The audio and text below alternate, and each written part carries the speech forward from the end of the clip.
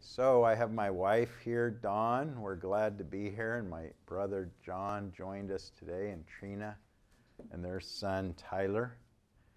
And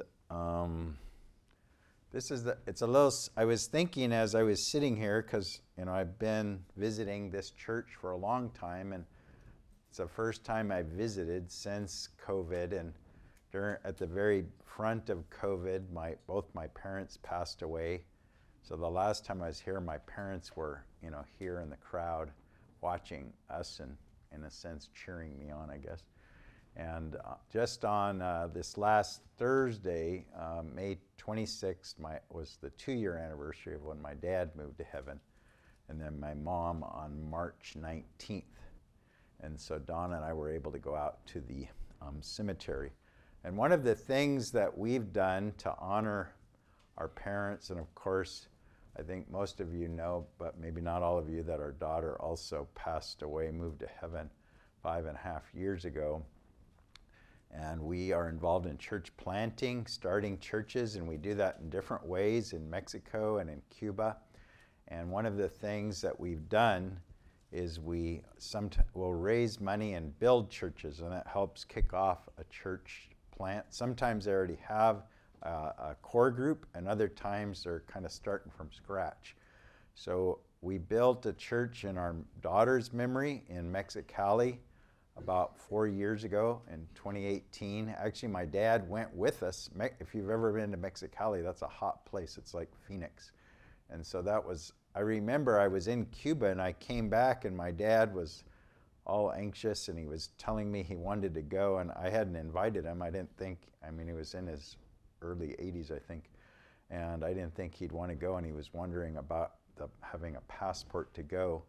But anyway, he ended up joining us, and that was very special.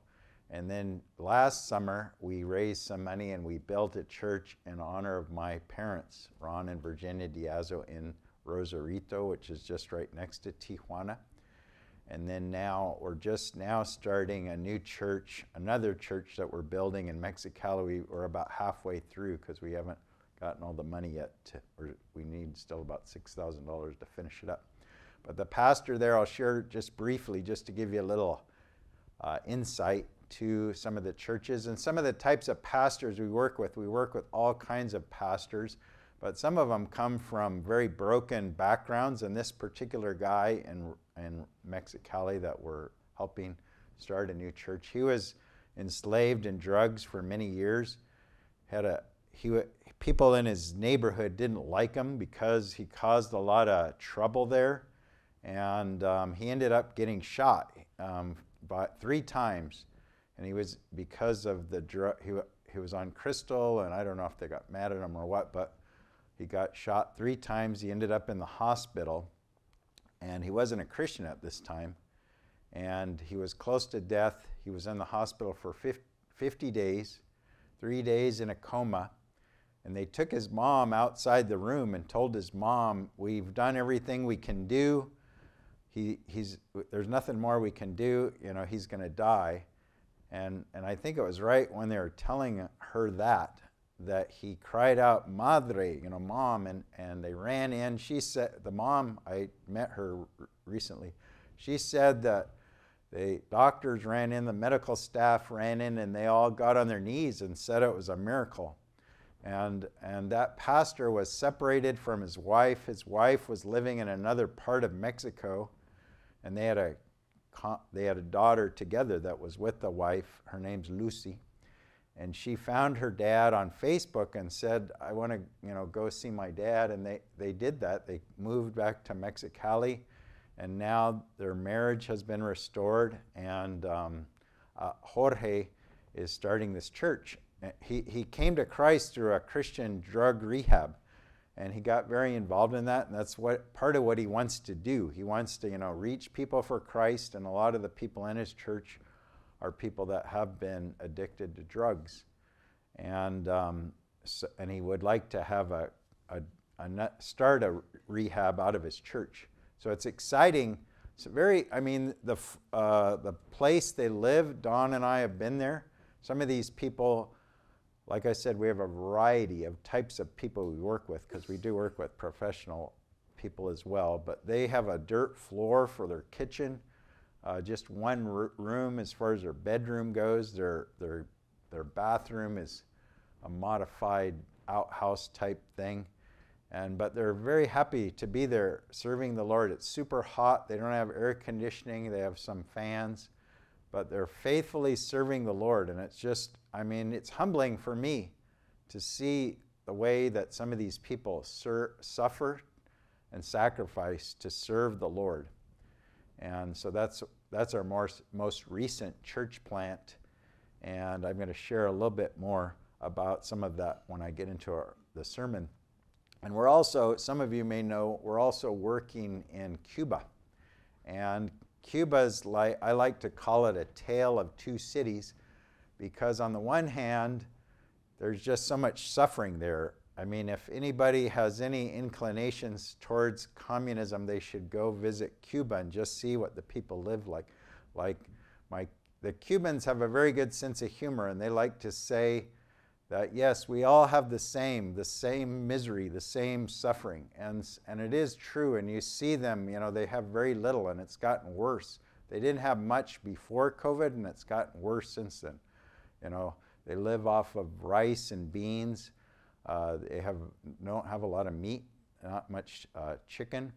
It's pretty much against the law to eat beef, because they save that for tourism. And then there's a lot of other things they don't have, like soap. It's hard to get soap, hard to get detergents to wash their clothes. Medicines are hard, so I have a lot of friends. I mean, the difficult life that they lead, and then just the lack of medicines and nutrition causes a lot of them to be unhealthy, and then they can't get medicine. So a lot of them are writing and telling us about this. But on the other side of the coin, the other part of the city, is that the church is growing there. And it's one of the churches that we're involved in, and all of them combined. Like last year, they shared the gospel with more than 23,000 people, and 12,000, almost 13, came to Christ. So the church is growing, and a lot of it's through house churches, through smaller churches. There are some that are bigger. But it's exciting to see what God's doing there, but at the same time, it's also painful. I mean, a lot of people are leaving Cuba right now once they opened the borders in November because of once they lifted the restrictions because of COVID. So a lot of them are leaving because it's just so hard to live there. And so it hurts our hearts to see what these beautiful people are going through. Don and I have been raising funds and sending aid to them. We just felt a real burden to do that. Some of you have helped with that, and that's something we continue to do. So that's a little bit of an update of our ministry, and there's a few stories I'm going to share in the sermon as well. Why don't we pray? I know we've already prayed a bit, but I always like to pray. Dear Jesus, thank you so much for your love. Thank you so much for your tender mercies, Father.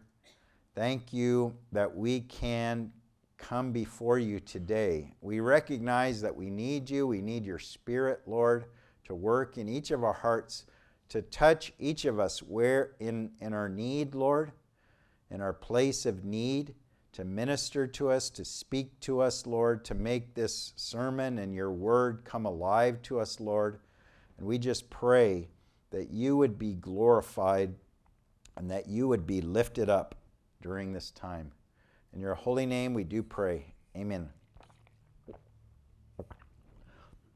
So I've titled my sermon today, Desperate for Jesus, the Sovereign Lord. And as I was sharing about Cuba, and Don and I have, I guess it's been about 6 years since we first started ministering in Cuba, and they just really they're lovely people, have a way of endearing themselves to you. We've come to love them. A lot of them call us, it's a little more common in Latin culture, but madre and padre, or mom, papa and mama, things like that. So we have a very tender and close relationship with them. And one of the things that's impressed us about them is just their faith and their sacrifice. And we see them praying in ways I've never seen Christians pray before. And some of the services I've been to, they have cement floors, and they'll get down on their knees and they'll be praying together on the cement floor. And even older people, you'll see them praying on their knees, and they're always having these nights of prayers. They call them vigilias de prayer, where they start late at night and go through the night. They're often calling time to fast. Some of the churches will once a week, at least they'll fast like half the day. So they get together, maybe they start at 5, 6 in the morning, 7 in the morning, and then they go till noon or 1, and they're fasting during that time. And it's something that's left an impact on Dawn and me and made us think about the power of prayer, our need to pray and grow in prayer. And in this passage today that we're going to look at in Acts 4, we see, I'm going to give some background, but I'll read the passage first. We see it's a prayer. Basically, it's a prayer. It's after Peter and John had been persecuted, brought before the leaders. And so then they pray. And that's what this is, and we're going to look at that. We're going to look at their prayer and the boldness of their prayer here. So we'll start out, I'm going to just read this from Acts 4, starting in verse 23. And this is their prayer. And so Peter and John had just been released. It says, when they were released, they went to their friends and they reported what the chief priest and the elders had said to them. And when they heard it, they lifted their voices together to God and said, Sovereign Lord, who made the heaven and earth and the sea and everything in them, who through the mouth of our father David, your servant, and said by the Holy Spirit, why did the Gentiles rage and the peoples plot in vain? The kings of the earth set themselves, and the rulers were gathered together against the Lord and against his anointed. For truly in this city there were gathered together against your holy servant Jesus, whom you anointed, both Herod and Pontius Pilate, along with the Gentiles and the peoples of Israel, to do whatever your hand and your plan had predestined to take place. And now, Lord, look upon their threats and grant your servants to continue to speak your word with all boldness, while you stretch out your hand to heal, and signs and wonders are performed through the name of your holy servant Jesus. And when they had prayed, the place in which they gathered together was shaken, and they were all filled with the Holy Spirit, and continued to speak the word of God with boldness. So we see here that they lifted up their voices and they prayed together, they prayed in unison, and there's power in prayer. There's power when we pray by ourselves, but even more so when we come together and we're praying in unison and lifting our voices to the Lord. And they recognize that God is sovereign, which, is a theological term, and Presbyterians like to use it, other groups like to use it a lot. Basically that God is in control. I mean, they recognize He's the creator. He's the creator of all things. And so they recognize this. They recognize His sovereignty, but they weren't passive. And I think that's a key thing, because a lot of times I think when we think about sovereignty, we kind of think God just does it all, and there's a danger of laying back and not feeling like we have much responsibility or we do anything, or even not understanding how God does use our prayers. And so I want to address that some today, address the importance of how God uses our prayers. And even though God's sovereign and in control and He holds all things into His hand, it doesn't mean that we as Christians are sovereign or we're passive. And we see that in the early church. They were very active. They were very involved. They didn't just sit back.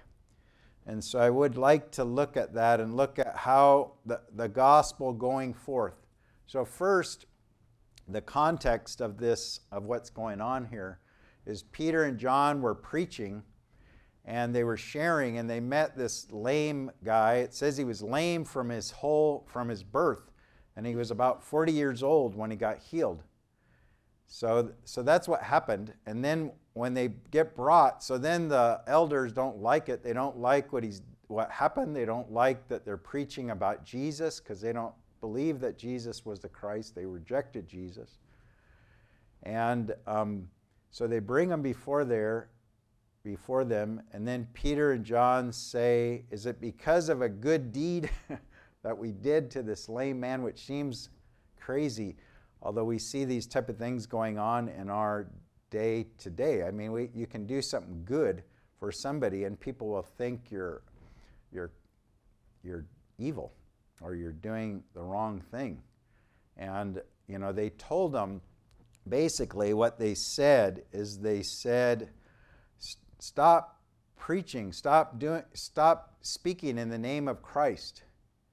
And they basically said, whether that's right or wrong, you can decide, but we cannot stop preaching the name of Jesus Christ. There's salvation in no one else but through Christ. And that's such a powerful message right there. So they were standing. I mean, their lives were in danger, and they did not shrink back. I mean, that's one place we could see they were not passive. They boldly proclaimed, were praying for boldness, and they were boldly speaking about who Jesus was. And God protected them. And as they were doing that, I mean, one thing I find interesting that I love about this, and it's good for me to remember as a minister, I think it's good for all of us, is it says that they recognized that they were simple men. They were men that hadn't studied. They hadn't gone to seminary or whatever. Whatever people did in that day, they hadn't done that. But they had been with Jesus. It says that. They recognized that they were simple men. They hadn't studied. They hadn't gone to the schools of that day. But they had been with Jesus. And I just think for myself as a minister, that I would hope that people would think that of me. I mean, I have studied a lot, but I would rather that people recognize that I've been with Jesus, and that I spend time with Christ. And I think for all of us, that's really the key. He's the one that changes us. He's the one that, it talks about having a renewed mind. That's through the Word. It's through being with Jesus. It's through spending time with Him. Christ is the one, as we're with Him, and He enjoys that. It's those moments that nobody sees. It's like, we do see in the world today ministers, some big name ministers that fall, some that aren't so big name that fall in different ways.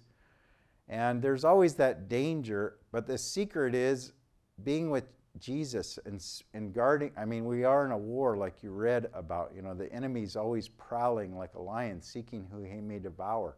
We have to recognize that. And even the most gifted person could fall. And it doesn't mean that their ministry wasn't necessarily a strong ministry. It just sometimes means they went the wrong way, or what have you. There's that danger, that we all face. But we need to be with Jesus. We need to recognize the importance of spending time with Jesus, reading our Bible in the morning when nobody else is there. Those little things that we do when we're not in public are so important. Praying together. I mean, my wife and I cannot say that we do it as well as I would like, but we try to pray together every day. And often in the morning. One thing we do is sometimes when we're driving, like even this morning, we didn't really have time. I guess, didn't organize our time well enough or whatever.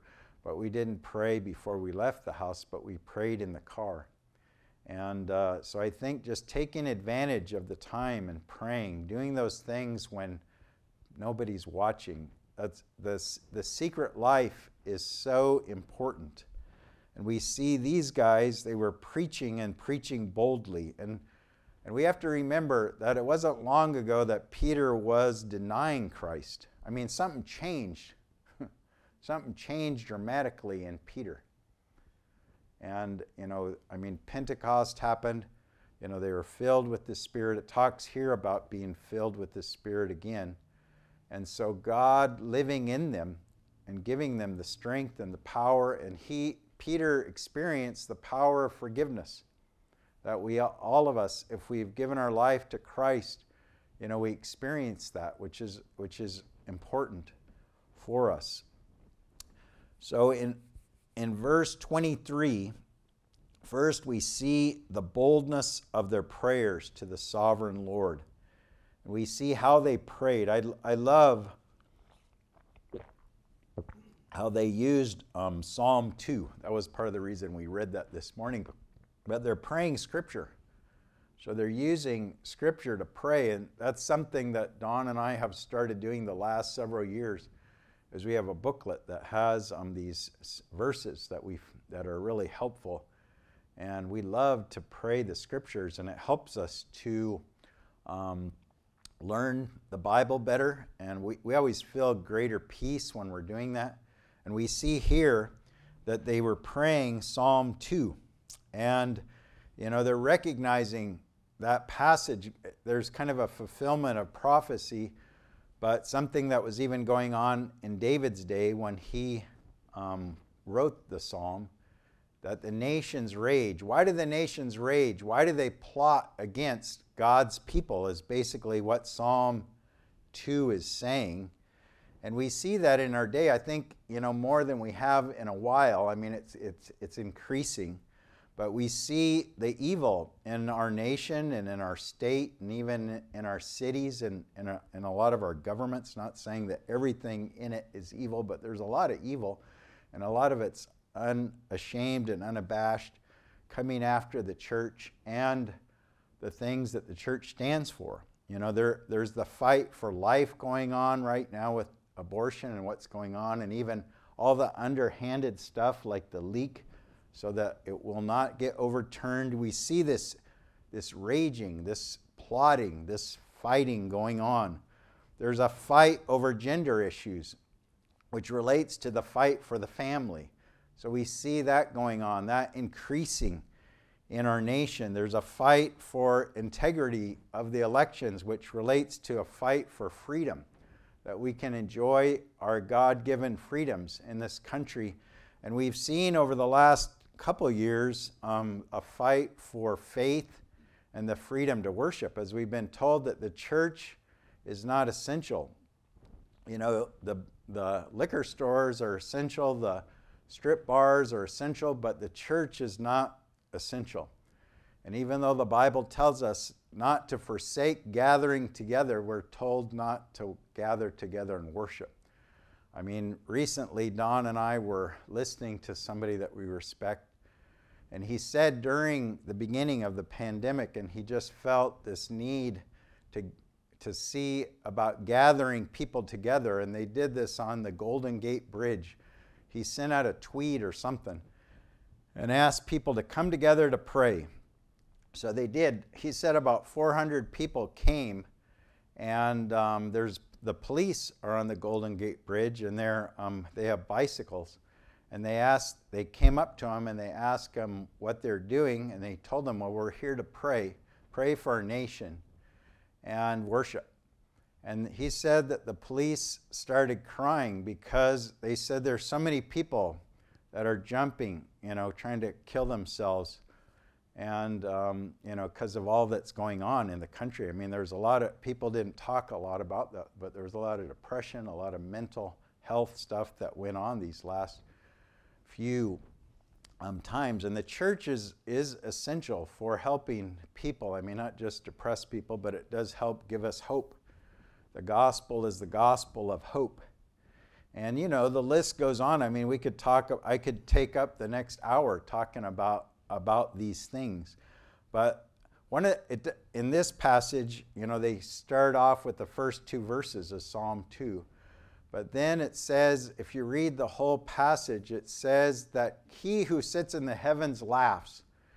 You know, and I love that because we see that why does God laugh? Because he's the creator of the universe and he will thwart the plans of the wicked. And I think we have to keep that in mind. I think there is a tendency for us, especially if you're watching mainstream media, which I would not recommend, there's a tendency to start fearing what's going on and that it's so overpowering and we don't have any control. But God sits in heaven and he laughs.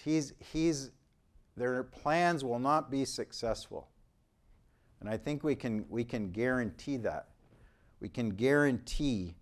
I mean, I'm not saying we're not living in difficult times and it's not easy to go through this stuff. It is hard to go through that. But I do believe God will thwart the plans of the evil. He's going to protect his people.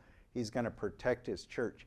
And that's exactly what they prayed for here. They prayed, God, look at what they're doing. They're threatening us. Look at what they're doing. We protect us. You know, they even referred to predestination, you know, what your hand had predestined. So Presbyterians like that part. So anyway, and we see the church coming together and praying in unity. And like I mentioned before, there's a lot more power in prayer than we realize. And sometimes we might say in passing, you know, I'm going to pray for you, what have you, and we don't often do it. But I think if we realized the power of prayer, you know, we would do it more frequently. And a lot of it has to do with, I guess, you know, for those of you and all of us to some degree, I know, can grow in prayer and maybe we struggle with it. But instead of seeing it as a duty, like, oh, this is something I got to do today and get through today, to think about it as a relationship. You know, being with your Father who loves you. He's a good, good Father. He loves you. To think about it in that way, then it's a real joy to pray. And I know that God loves to be with me. You know, just as he was with Adam in the cool of the day, he loves to walk with us. I mean, I do pray walking my dogs. I feel like that's some of the best times that I have with the Lord is when I'm out walking with my little dog, Daisy. One of the things that I feel like the Lord did recently to just encourage me a lot regarding prayer is something was going on in our family. I won't tell all the details because of, I don't think it would be appropriate to do so. But anyway, something was going on in our family, and I was praying with Dawn for our kids. And I remember in the morning saying, oh Lord, I just wish, and this was on a Saturday morning, and then I cut the lawn after we prayed. I said, I just wish I could do more than encourage them and pray for them. I just feel like, gosh, I wish I could do more. And so I was mowing the lawn, which I do often on Saturdays when I'm at home. It's my time of prayer and gardening. I'm the gardener there. And so I was doing that, and I was listening to a talk, and in the talk, the person that was sharing talked about prayer and the power of prayer and praying for our family. And I just felt like the Lord was speaking to me through that. He was encouraging me and saying to me, and I felt this very strongly. I actually started having tears in my eyes. I mean, I was by myself, but because I just sensed God's Spirit, and he was saying to me, your prayers are more powerful than you realize. And I think that a lot of times we do feel like it's futile, you know, when we're praying, or we talk about it as a last hope. You know, like in sports, they use that, you know, what's the term? He doesn't have a hope in a prayer or something like that. So, but it's more than that. God moves through prayer. That's the way he's ordained things. We'll talk more about that as well. We see, and then, I mean, that was just prayer. I mean, I guess Dawn and I were praying together. I did send out some texts to friends of mine to ask them to pray as well for my family. But when we pray in unison, I think there's even greater effect. And that's what they were doing here. They lifted up their hearts in unison. And in Revelation 8, 3 and 4, we won't look at that, but it talks about the incense rising to God, the incense of the prayer of the saints. And that's pleasing to God. Our prayers are pleasing. It's a pleasing aroma to God. You know, in the Old Testament, they did the sacrifices and there was the aroma that pleased God, and it refers to our prayers in that way. My throat gets a little dry. So I'd like to look at desperate prayer for boldness and healing. So there are two things basically that they prayed for here, and they did it out of a sense of desperation, knowing that God would hear them. And the two main petitions are first for boldness. They pray for boldness. They say, as I mentioned earlier, look, they're threatening us, God. We need boldness. We need boldness to stand against that and faithfully proclaim the gospel. When I read that at first, I thought, well, they seem bold to me because here Peter and John just had been before the leaders, and they stood boldly before them, and they said what they did, you know, that we can't stop preaching. I mean, that was pretty bold. But then I realized, well, I guess there's the rest of the church, you know. Everybody else saw that, and then it's like, wow, is that going to happen to us? You know, are we going to be able to stand when we're brought before the leaders? And they say, you can't do this. You know, I mean, they could potentially lose their lives. And so that's why they prayed for boldness. They prayed that they would be able to preach and share the good news with boldness. And, you know, I think of my wife. She loves to share her faith, and she does it, you know, better than I do in a lot of ways, and she's very bold. And just the other day, I told her I need to go to the Bulldog shop and refresh my wardrobe a little bit. So we went over there, and there were a couple of women there. And Dawn has kind of a winsome way of sharing. So she told one of the ladies that she looked really pretty because she was dressed nicely. And that just led into a conversation, and she was able to encourage them. And a lot of times for Dawn, she does this probably more than I do, but she'll ask them a question. She'll say, our daughter, who is 22 years old, moved to the most amazing place that you could imagine. And then ask them, where do you think that would be? And they start trying to guess, you know, Hawaii or whatever. It's interesting to hear the places they guess. And then she says, no, she moved to heaven. And then she'll bridge that into saying, well, do you think much about heaven? And it gives her an opportunity to share. And it was interesting with these two women, because one of them was probably in her 50s, and the other was maybe a student. She was like 20 years old, but they were both smiling. I mean, I could tell they both enjoyed what she was sharing. But I think I must admit, I'm not as extroverted as my wife, so it's a little harder for me maybe to launch out. But we all need boldness. I mean, in this country, even though there is a lot of opposition nowadays, and we do have a lot of freedoms, and we have, you know, the Bible talks about the sower and the seed. We sow the seed. I mean, I think farmers here know if you don't plant, you're not going to have a crop. You're not going to have any fruit. And it's the same with the gospel. And that's another thing of not being passive, that we have to be active. With the church planners I work with, I tell them this over and over, because sometimes I feel like they focus too much on just studying the Bible and do these things which are important. But if you're going to start a church, you've got to be out there sowing the seed. You have to share the good news of Jesus so that people will come to Christ.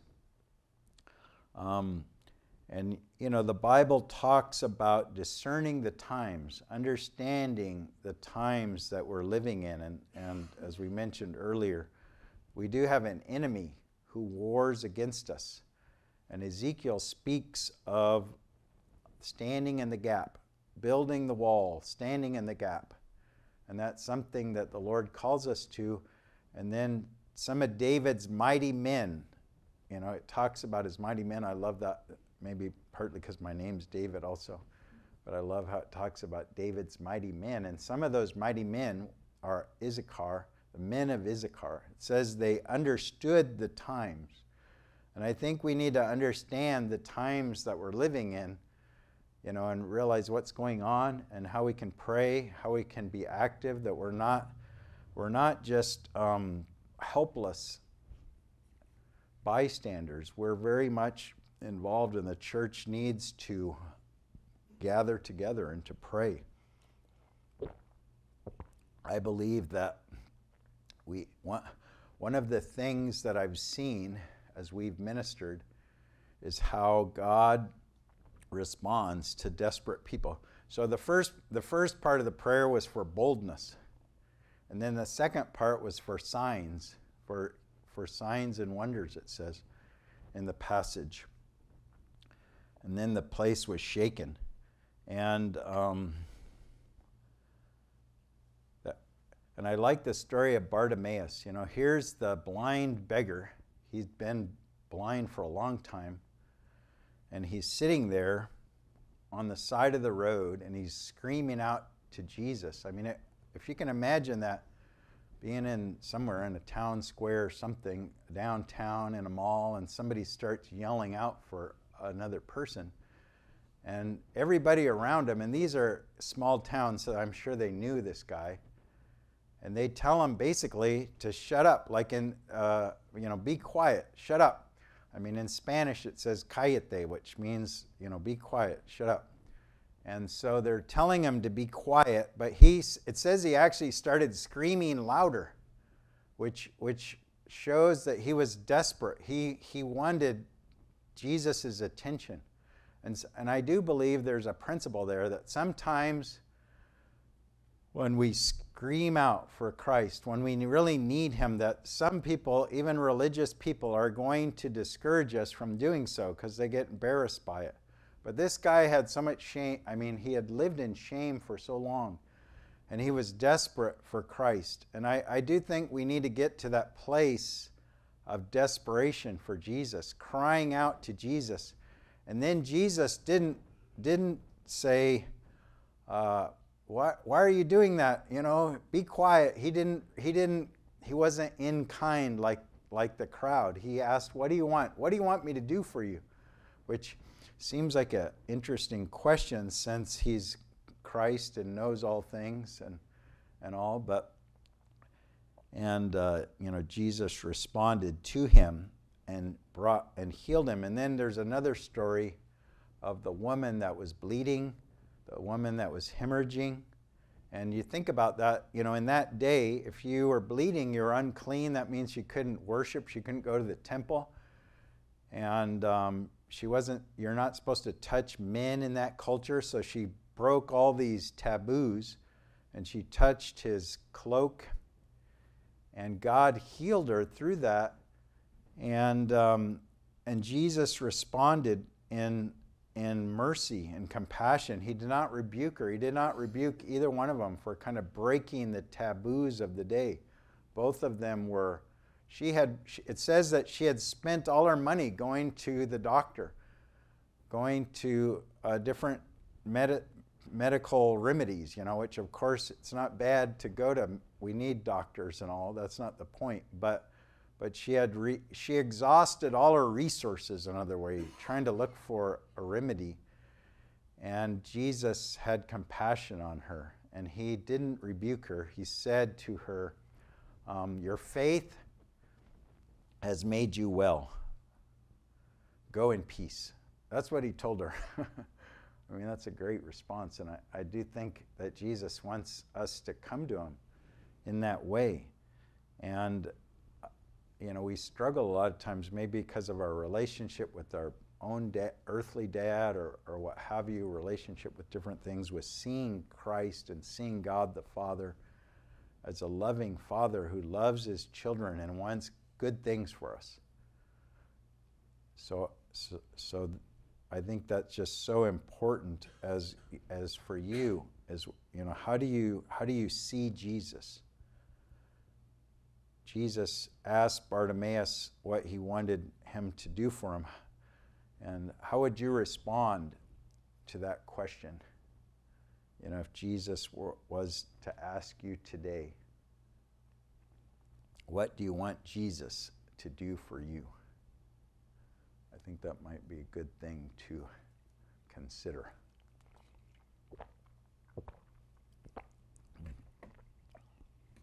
There's a book I've been reading. It's called Miracles Today by Greg Kinnear. And it's probably one of the best books I've read in a number of years. And the author of this book's only about 280 pages, but he's studied miracles around the world. And his larger volume, or I think it's 2 volumes, it's 1,000 pages of all the miracles. And these are things that there are eyewitnesses, there are doctors that verified, these miracles. And in the book, he says that one author that I knew when I went to seminary, his name's J.P. Moreland. He's a professor at Biola. I don't know if he's still teaching there or not. He may have retired by now. But he reports that 70% of rapid evangelism around the world, or rapid evangelical growth around the world, is due to signs, to divine acts that people's attention, that kind of get people's attention, get for the message of the gospel, that the Lord does work through. So they were recognizing that. They're recognizing the importance of boldly preaching the gospel, but also that God would show up and do things that they couldn't do. I mean, a miracle is something that we can't do. And in this book, there's all kinds of stories, and some of them, as I read them, I just started crying, tears are coming to my eyes because they're just such amazing stories.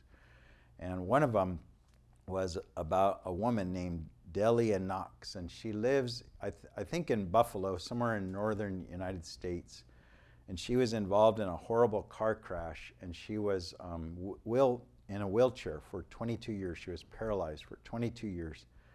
And a lot of people did pray for her and did pray that she would get better and that she would be healed. But she said after 10 years, she began to lose hope. And she actually came to, I guess, every once in a while where she was going to church, or maybe in different places they would have healing services, and she would go to those, and she began to dread them. But then one night she worshiped she was in the choir, so she sang. So I think that's part of the reason she was at some of these different services. And people knew her because of that, because she was singing in the worship band or the choir. And one night there was an evangelist there, and he prayed for her, and she began to get feeling in her legs. And then with the help of her husband and her friends, she was able to stand up and walk. And it took her a little while to get used to, because she hadn't walked for so long, for her muscles to get strong, and her feet hadn't been used to sustaining her weight, so it took a little bit of time for that to happen. But, we see, and that's just one example, like I said, of many in this book, Miracles Today. I would highly encourage it. And, but they prayed that way. They prayed, God, we need boldness. We need boldness to preach, and then that you would stretch out your hand to heal, and signs and wonders are performed through the name of Jesus. And then that the place shook, as they did that. And so I feel, one of the things I want to emphasize is I think that we don't always understand the power of prayer. We talk about it a lot, but we struggle to really believe it and understand. In Ephesians 2:6, it says that we are seated in the heavenly places, and there's passages in the New Testament where Christ says that he gives us authority, that in the Great Commission, he talks about all authority has been given to me, and I send out to you. And then we see other passages in the Bible. These things, I feel, they're not like easy to understand in the one hand, because we have these two tensions that are going on. But the Bible says you have not because you ask not. So that means somehow, some way, even though God's sovereign and in control, that if you are not asking for something, you're not receiving it. Our prayer, I mean, that means our prayers do change things. And Jesus himself said, ask and you will receive. In Matthew 7, he's teaching about prayer there. That's where we get the Our Father prayer from in Matthew 7. Ask and it will be given to you. Seek and you will find. Knock and the door will be open to you. So that means that God does hear our prayers and he acts upon them. And so I want to encourage each of you today, no matter who you are, God hears your prayers. And they're much more powerful than you realize. They can change the world in many ways. And we see here that the whole earth shook. Hebrews 4 says that we come to God boldly. We come to the throne boldly. Because of Christ, the veil was torn from top to bottom, and we have access now to the Holy of Holies, where before, the priest would only go once a year. They tied something a rope to his leg in case he did something wrong. They had to drag him out. And now we have access. We have access to the throne. And the earth shook. God showed up. God wants a relationship with you. A lot of it is about the relationship, about the love relationship that he has. Just like Mary, it says Mary chose the better thing when Martha and Mary came to Christ. And Martha was in the kitchen making potato salad or something. And she was complaining about Mary. And Jesus said that Mary had chosen the better thing, which teaches us something.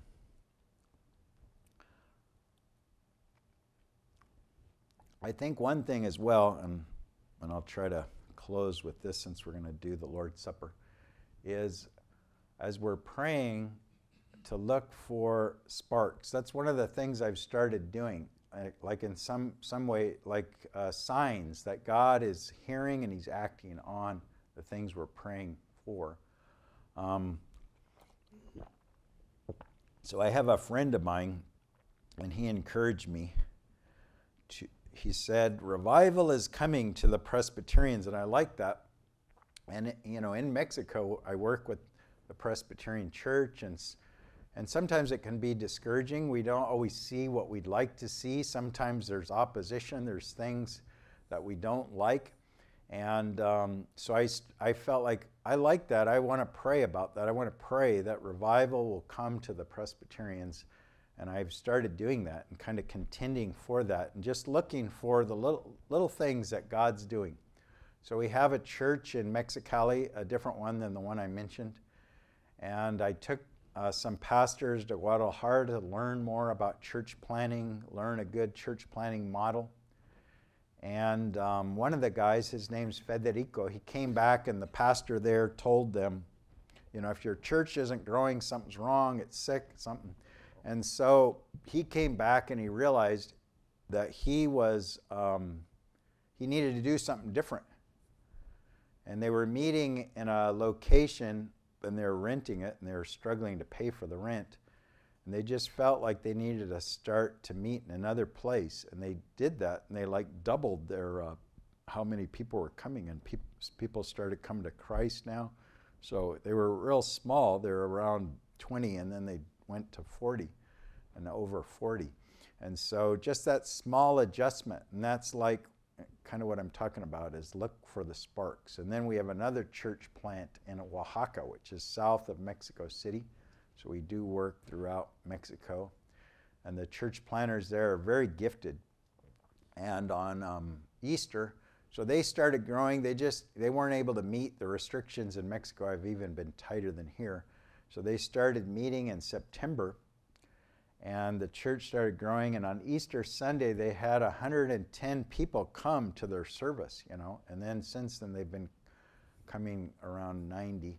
And so I just thought, instead of looking, the danger is what happens, and I think the enemy does, I think Rick mentioned this, try to discourage us, is if we're just looking at the bad things going on, that can really suck us down. It can pull us down. But if we look at, see, God is always doing, he's always at work.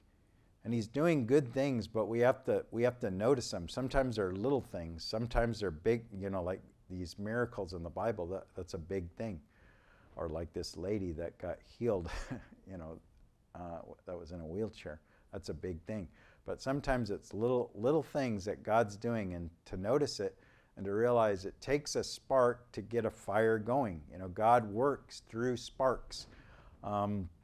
George Mueller, maybe some of you have heard of him.